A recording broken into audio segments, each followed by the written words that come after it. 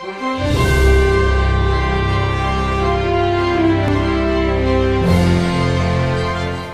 Nafisat Suleman Ali. I'm from Abuja. I live in Kagini here. Take your one now. Never again. Halima. It is enough. Halima. Every 4 years, every time this governor will come and lie to us. I learned a lot and I really love the video. I wish some of we women or girls can be like him and can be like Halima. I don't think our community will be like this. And I will try my best to encourage most people so that we'll try to put our hands together so that we'll make our community good. I've been talking to my friends, my family about the vote buying and selling. That we should stop it, it's no good. Let's talk about this coming election. Okay.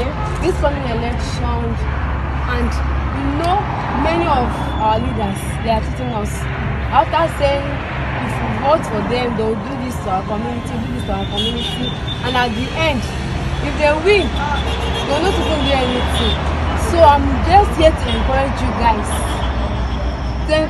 guys, that even though they bribe you, vote on vote for the right person. Just follow your mind. Even though you collect the money, if you say you go collect the money, still go vote person where you want vote. No vote person wey say your man no go choose where you go vote.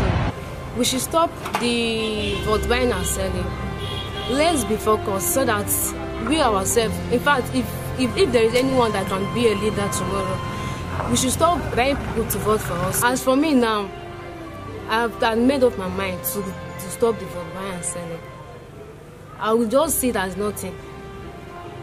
I'll just use my own questions to vote the person that I want to vote.